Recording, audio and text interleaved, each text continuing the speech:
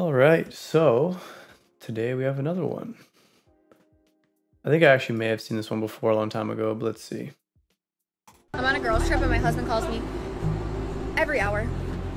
Yeah, I left the dogs out. That's good, baby. Yeah, Hadley peed and pooped. Oh, that's good, baby. I'll talk to you in a little bit. Okay, love you. Okay, bye, baby. FaceTimes again. Hey, I'm ordering dinner. That's good, baby. Every time. Just keep amping him. That's good, baby. Leave me alone, baby. I'm on a girls trip and my husband calls me. Yeah. I mean, there's not really much to say on this other than this is the typical notion of a girl that most likely got with the guy because he gave her what she needed at that time, but he wasn't the guy that she really wanted. This is very, very typical of this because when a girl really, really likes a guy, she loves when he calls her. The funny thing is, and it's also a little bit counterintuitive, is that typically that guy isn't the one that's calling all the time. And the reality for this is quite straightforward. A lot of people don't like this idea, but it is what it is.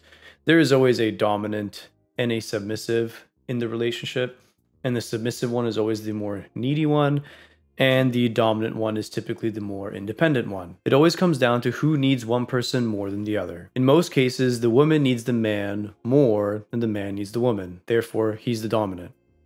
Now, in modern society, this is obviously changing a lot because now women are making lots of money, in many cases more money than guys. So now they don't find it as advantageous for them to be submissive. They see it as problematic. So you get situations like this where the guy is simply just sharing his day and trying to share what he's doing because he genuinely cares about this woman.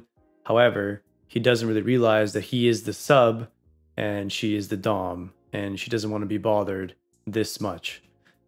So it's just funny to see this live, I guess.